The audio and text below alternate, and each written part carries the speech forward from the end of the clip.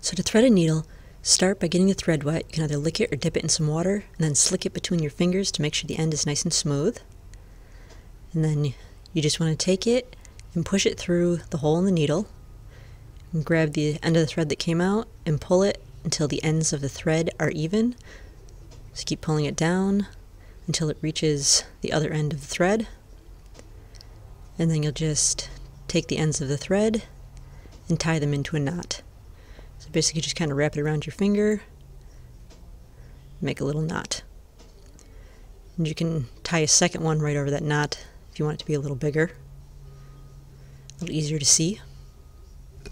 So to thread a double-eyed needle, you just push the thread through the bottom hole, pull it through a little ways, and then push it back through the top hole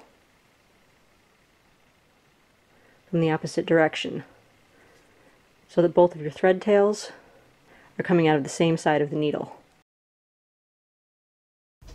And then again, just like before, you pull the thread up until the ends are even with each other, until the two ends are even, and then you just tie the two ends into a knot.